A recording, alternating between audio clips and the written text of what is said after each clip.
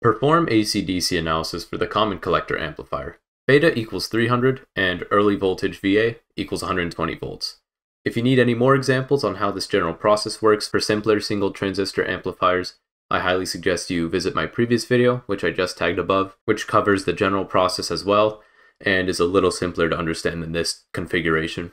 So, under DC conditions, we know that capacitors are open. This means that anything to the left of this capacitor here is null under DC conditions, as well as anything to the right of this resistor.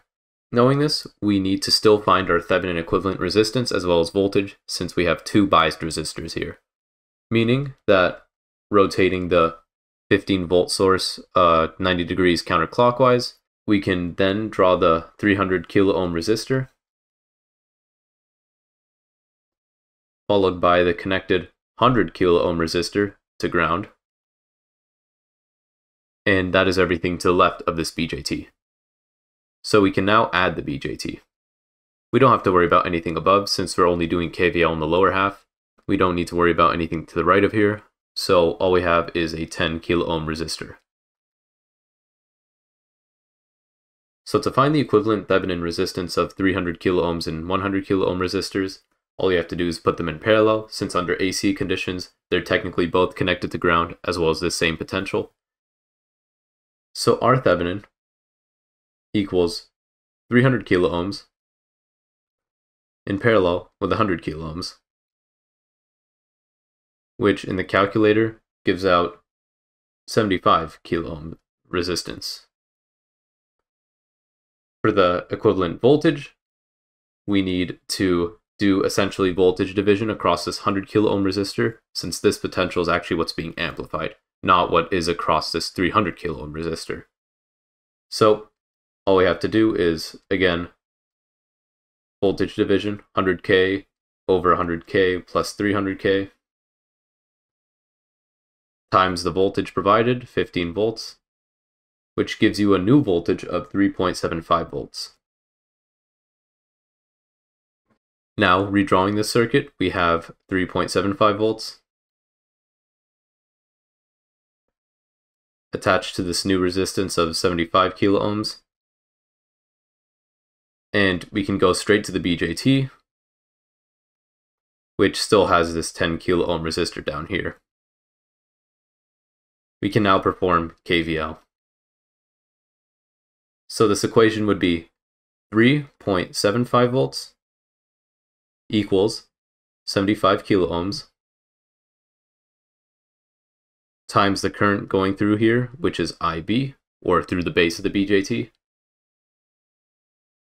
plus 0.7 volts, which is the amount of voltage required to go from the base to the emitter, plus 10 kilo ohms times IE, which is going from the emitter. And as you know, IE equals beta plus 1 IB. And we know that beta is given to be 300, so it would be 301 times IB. That's it. So plugging that in here, so we have only one variable, IB, instead of two variables. We have 301 times IB. Simplifying this by one step, we can subtract both sides by 0.7 volts, which would give us 3.05 volts, equaling, as well as factoring out IB, so IB times 75 E3, which is the same thing as times 10 to the third ohms, plus 301 times 10 E3 ohms. And dividing this on both sides to isolate IB, let me just write that out here real quick.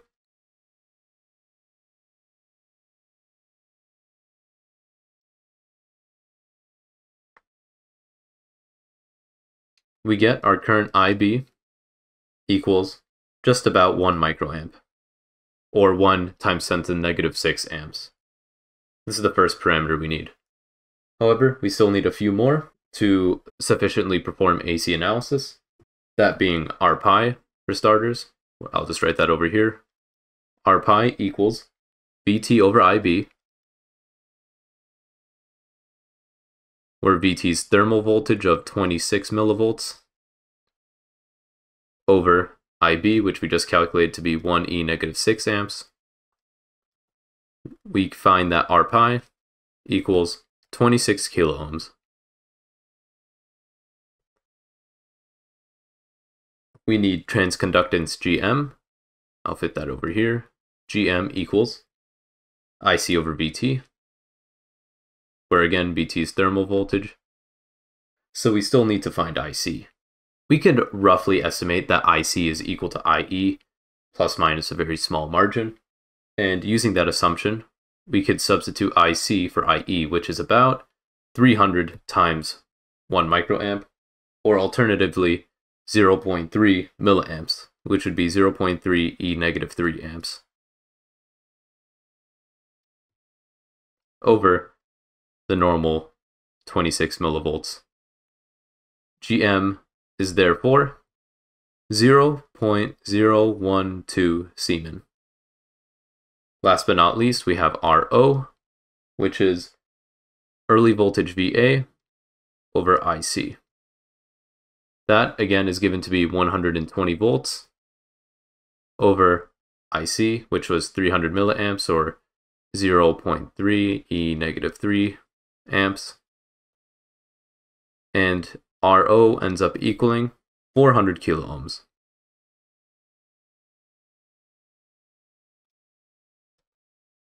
This is everything we need to do for DC analysis, so now we can move on to AC analysis. Now, under AC conditions, we know that the capacitors are now shorted.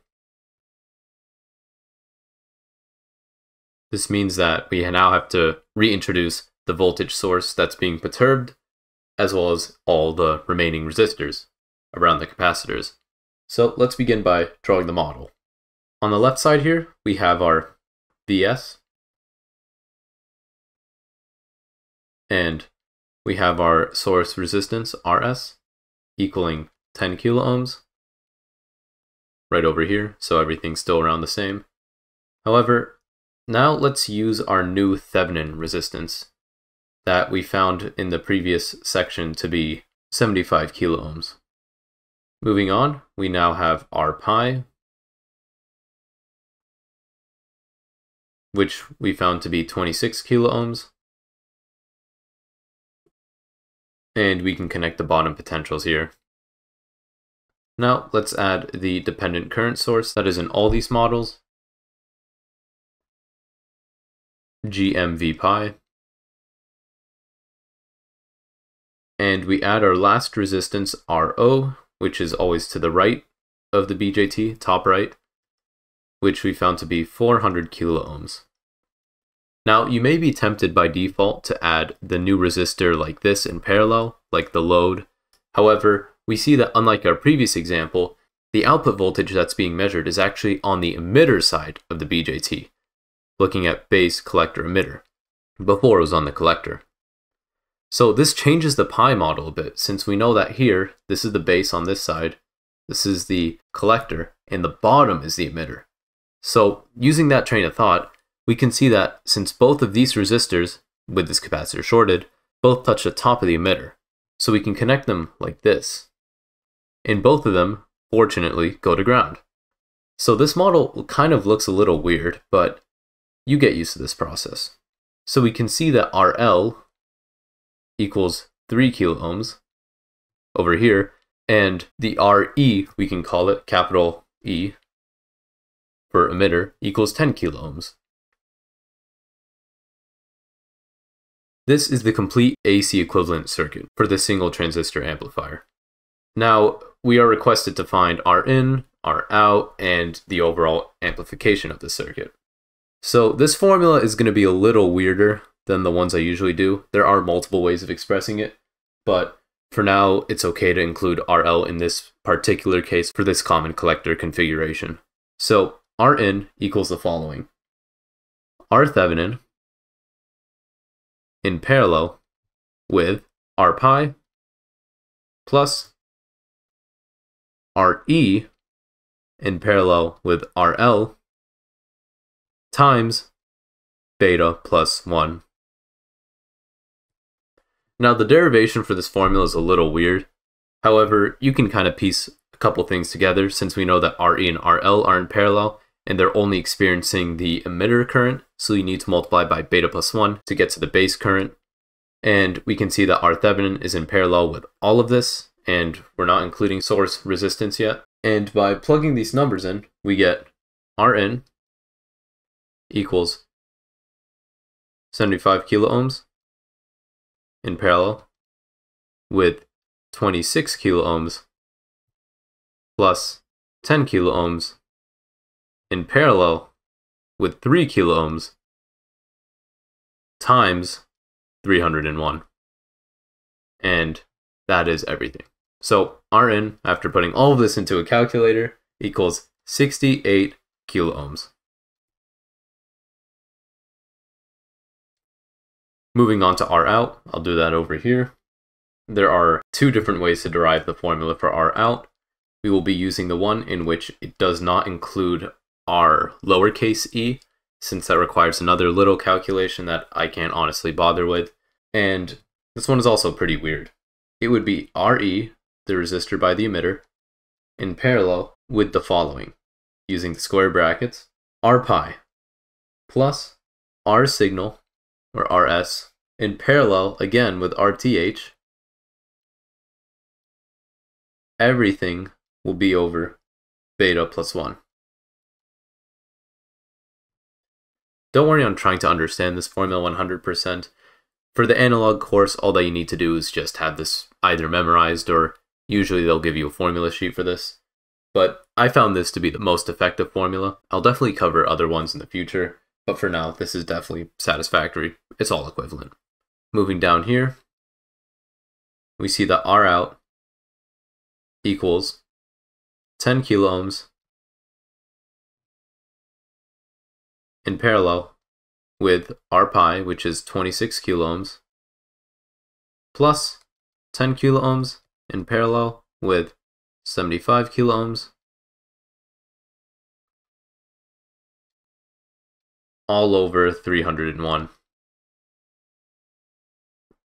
Putting this in a calculator, you get a fairly small output resistance of 114.37 ohms.